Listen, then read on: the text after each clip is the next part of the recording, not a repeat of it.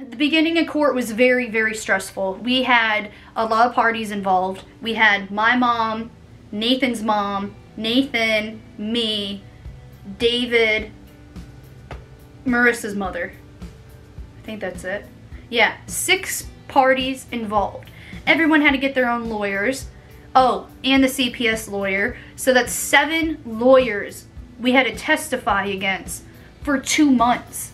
We had our kids taken away from May of 2019 to the beginning of July, like July 2nd. Just got them back in time for 4th of July. Yeah, it was a long time and it was very stressful, and I feel like as a mother, I didn't know where to go. I didn't know what to do. I cleaned my house as much as possible, but there was nothing else left to clean.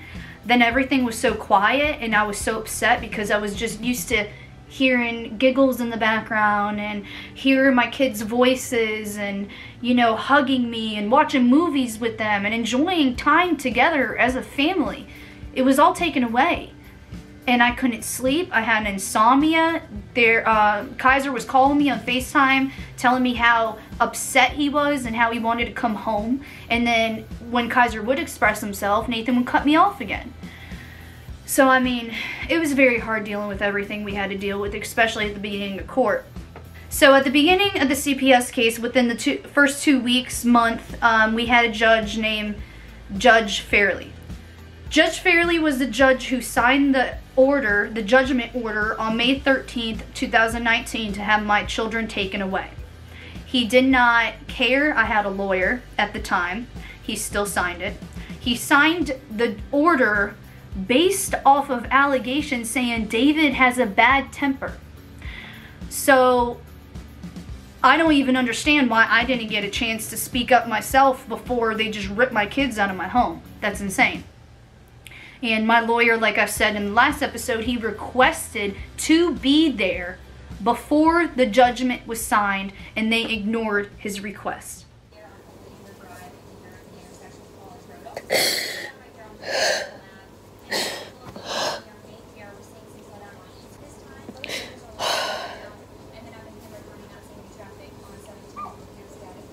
People can be so mean sometimes. I'm just upset. Just sitting here reminiscing on memories, and I have nothing to do. I mean, I should be doing laundry, but I'm not. It just feels so empty to just come in here.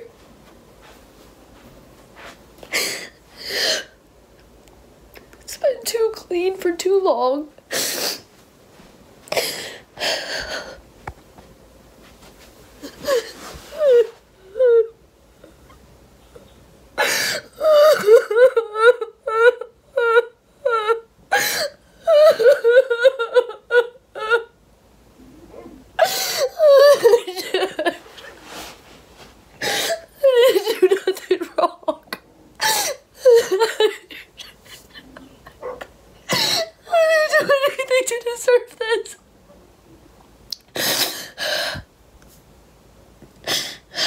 To do with myself.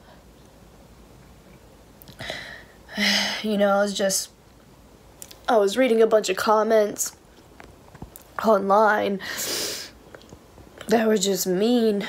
I mean, some people say, oh, I'm praying for you, Jenelle, I'm praying for you, and then some people are complete assholes, and they're just like, oh, you miss your kids, this is what you deserve. I don't deserve this. I know what kind of mom I am, and I'm a damn good mom. I do everything every day for my kids. But we knew for these kids, we had to be strong. I made sure I wanted to give the judge a good impression, so I would show up on time every day. Nathan would be late every day to court, and everyone started making jokes about it towards the end of court, like, oh yeah, he's late, your honor, he always is late. Like, I mean, it was ridiculous because no one even took it seriously but me and David. Like, it was a big joke to everybody.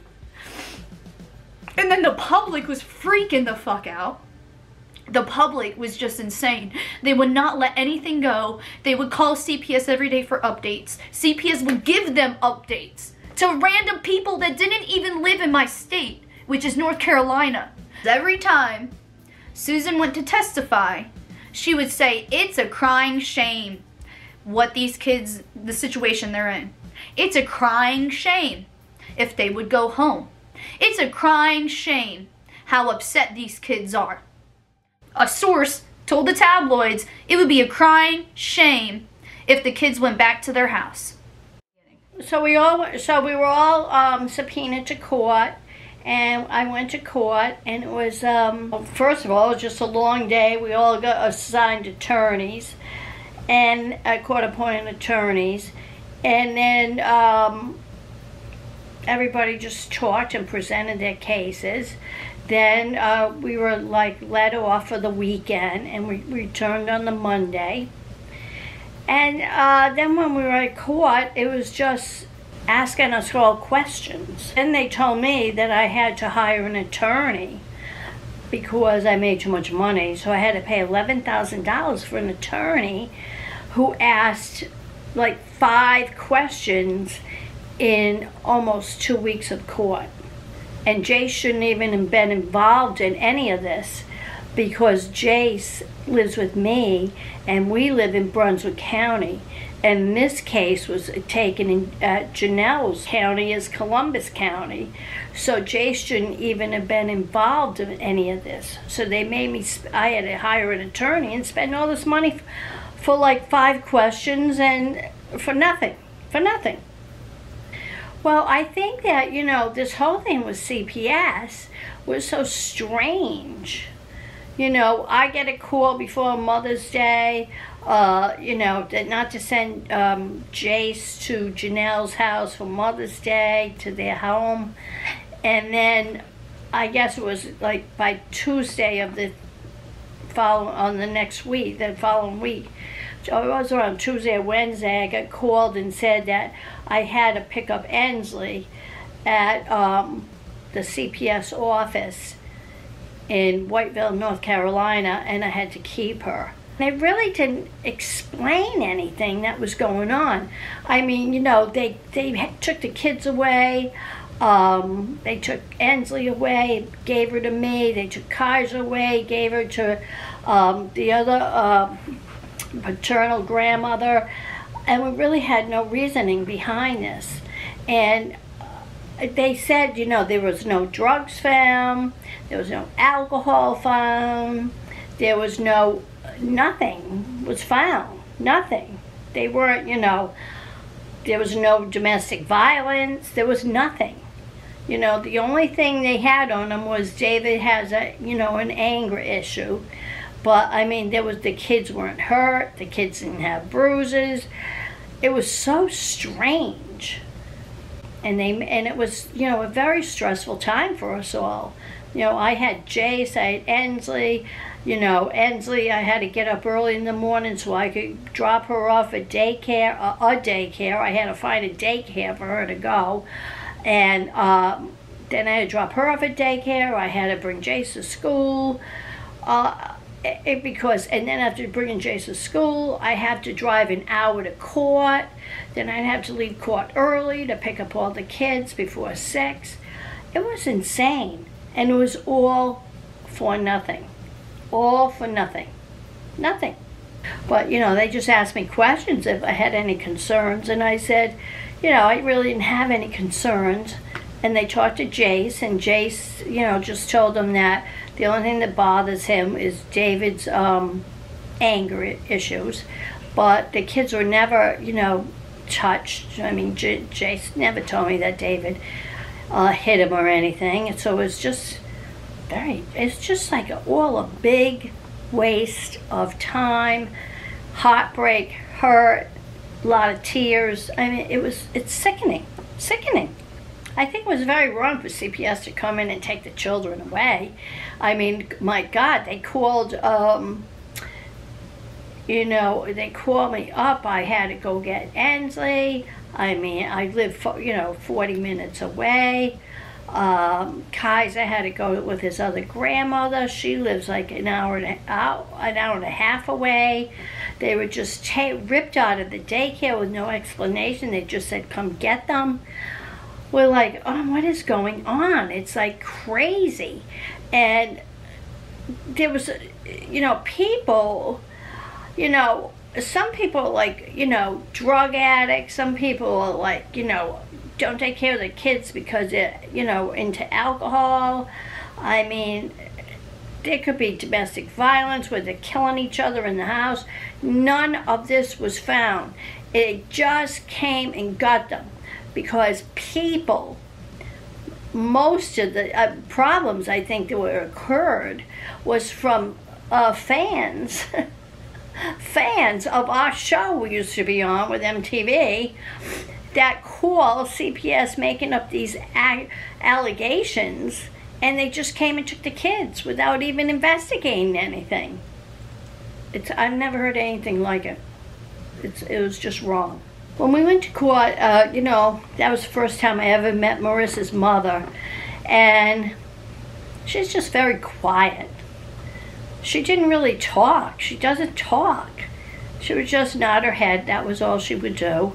And it was strange because she's pregnant, and she still had no emotion. So, I talked to Marissa's grandmother, Mary, and, she was very nice. We were just kind of cordial to each other. We really didn't have much. She didn't really have much to say.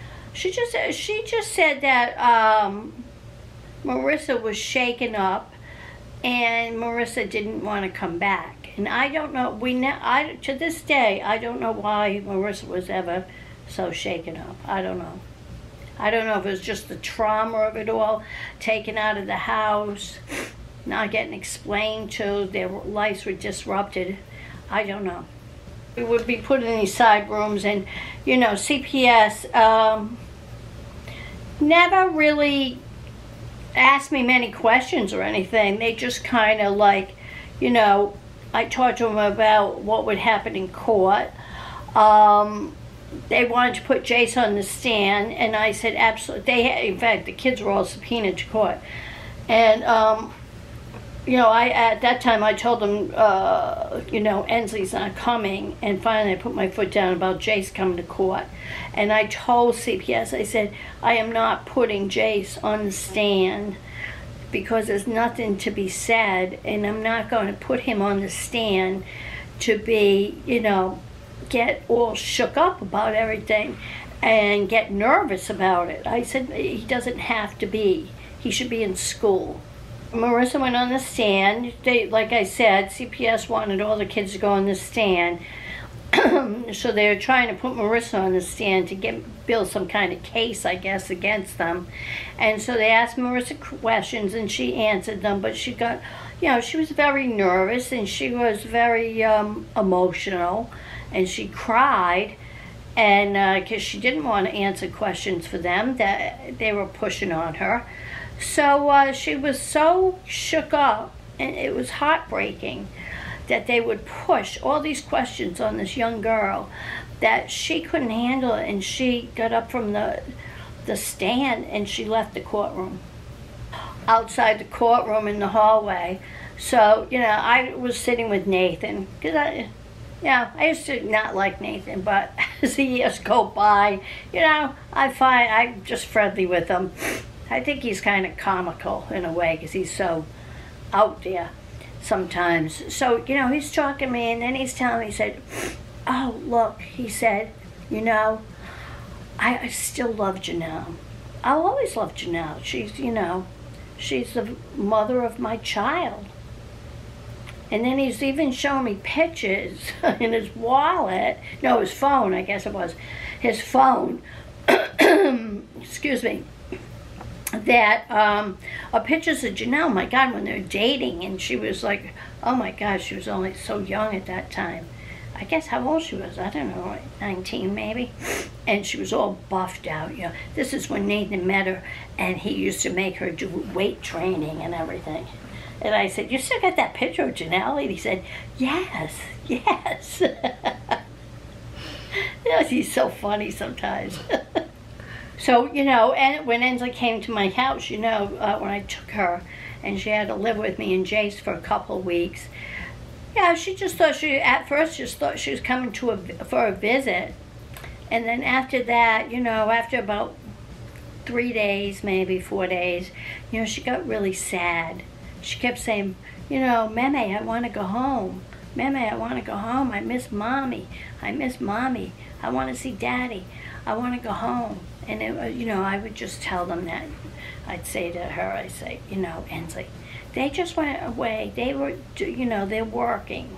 You know, CPS told me when I had Ensley, you know, and naturally I always have Jace, to make sure that I don't talk to Jenelle at all, to block her number. And now I feel lost. I don't know what to do with myself. Nothing makes me happy.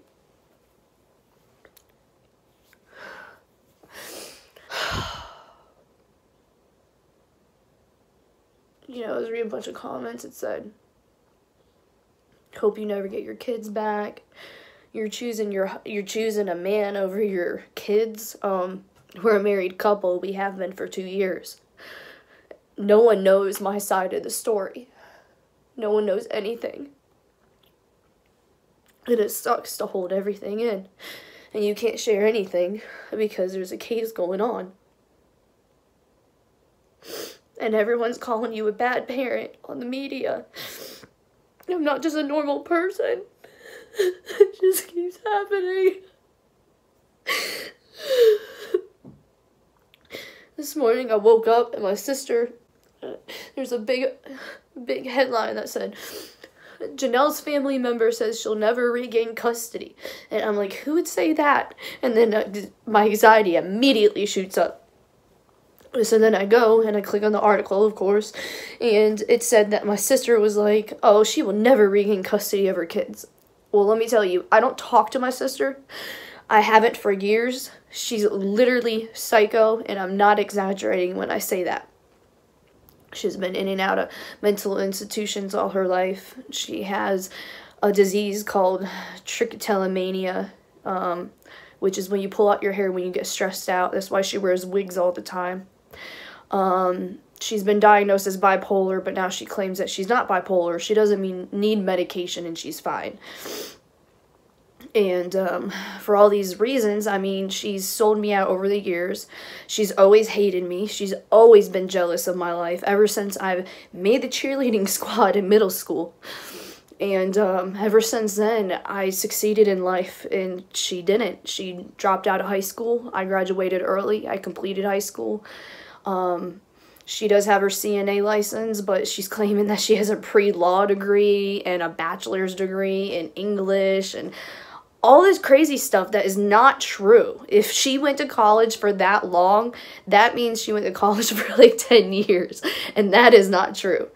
My sister does this a lot, and in the past she's posted on Facebook that she's a cake maker, and she took all these professional pictures from Google and posted it to her Facebook and said, if anyone needs me to make a cake for you, I will. So if you talk to my sister, she's done everything that you can possibly imagine in life, supposedly. She has a career in everything. But other than that, I mean, you know, I posted about it, and I said, my sister's psycho, don't believe her. And I'm getting you know, some responses saying, oh, well, you're just a psycho if you're posting about her and this and that. And it's just hard to deal with this when it's like your blood relative. And what did I do to her to deserve why she's talking shit? I don't understand. She's done this for years. But I think everyone realizes that without me saying anything. So I just need to shut the fuck up. So the whole time that they had our kids away from us, it was super depressing. But afterwards, soon afterwards, we realized that this situation brought me and Jenelle together like a rock. So much more than we were before.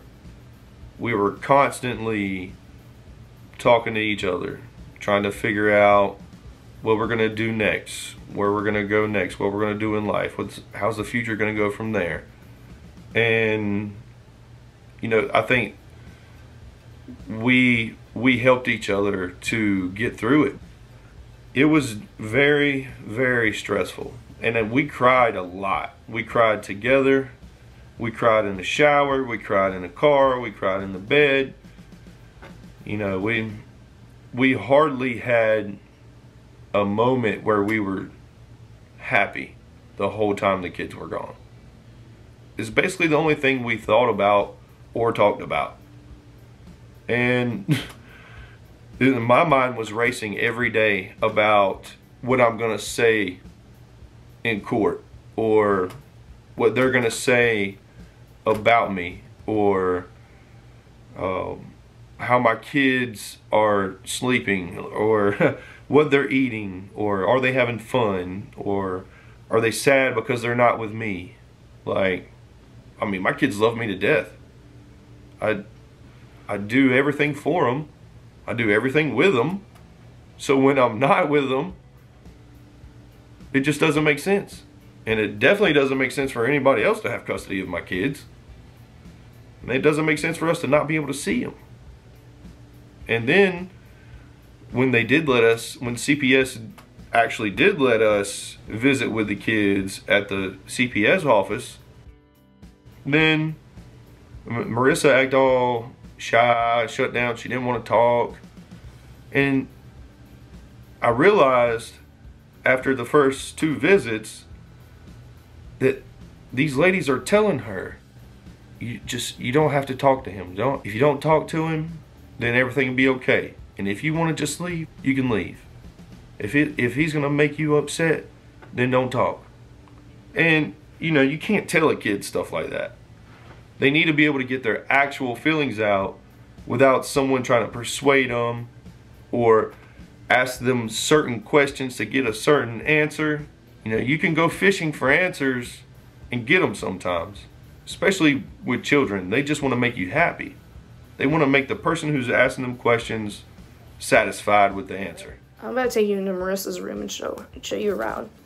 Show you what kind of I'm gonna show you what kind of condition the kids' rooms have been in since they've been taken out of the house. Not since I clean, just since they've been taken out of the house. So this is Marissa's room. As you can see, I have done a bunch of laundry since she hasn't been here. And this is what her room looks like. I think it's pretty sweet for a preteen room. She won for, she was a weekly sportsmanship winner for I-9 Sports. This is when she did her cheerleading. This was a Father's Day, or no, this was, Valentine's Day for her school. And they asked the parents to secretly write a note and make something and hand it into the school, and that's what David did. That was back in 2017.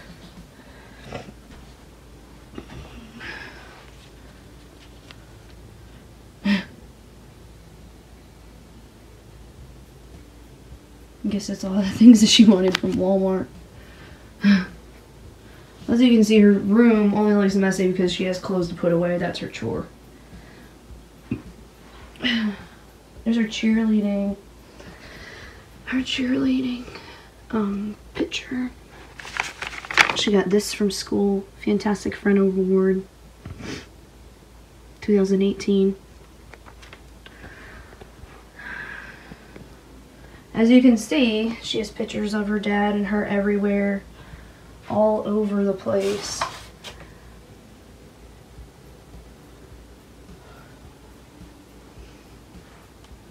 And yep, so that's Marissa's room. Maybe a tour of my house. This is the boys' room. They share this room. You got full size on the bottom and twin on the top, but I'm about to get rid of this bunk bed because you see how big it is, and it gives them just a little bit of room to play. So I got a smaller bunk bed that's like pipe, and we're gonna set that up, take this down, but it's a lot of work, so we haven't done it yet. But they're good for now. Nothing's wrong with this bed. You can see they're spoiled boys.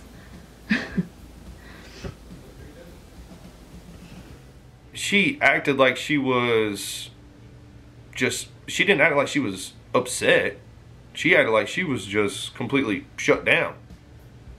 Like, they almost convinced her to not even talk.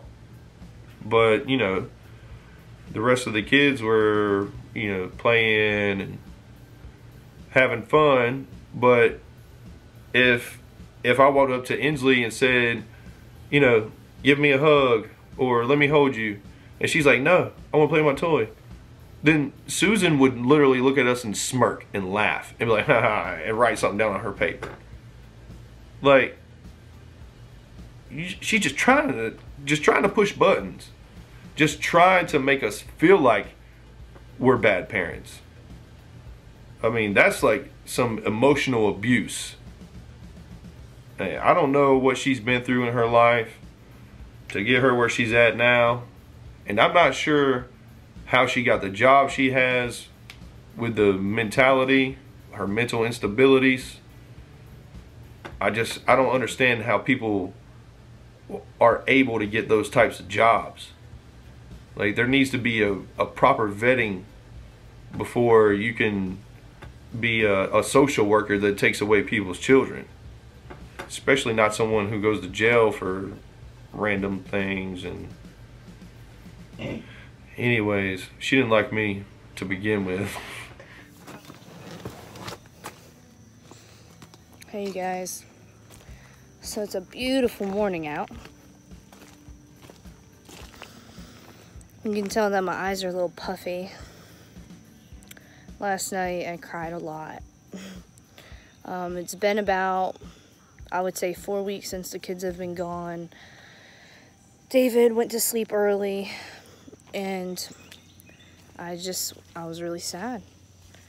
It's really hard being here at home with none of the kids here. I look crazy. Sorry, I literally just woke up and came out. Those are frogs you hear in the background. It rained a lot last night, so there's puddles everywhere. But yeah, it's just, you know, I just feel like I'm being punished for no reason.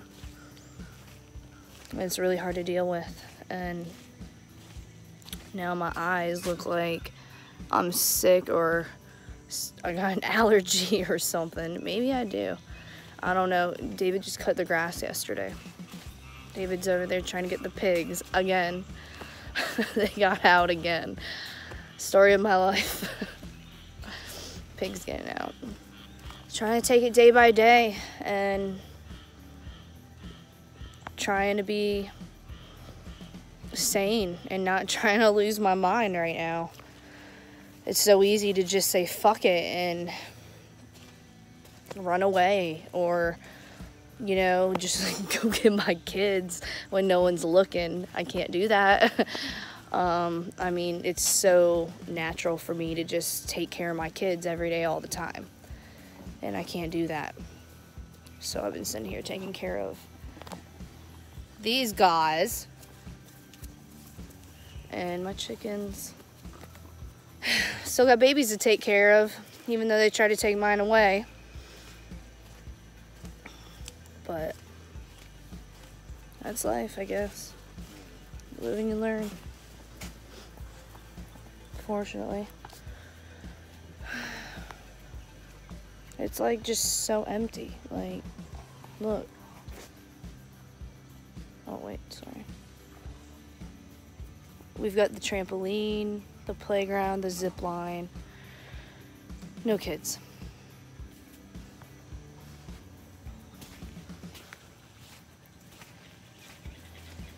I'm doing what I have to do to get him back. You know, we're doing parenting classes. David's doing anger management. We're trying everything. I've taken a domestic violence course. We had a substance assessment. So much. But, you know, we'll just see what the judge has to say. But we knew for these kids, we had to be strong. We were the only ones they had. This was their home. This is what they should come back to. And this is what they deserve. We knew we had a big mountain to climb in front of us, but we still did it. We had to buckle down every day and do it.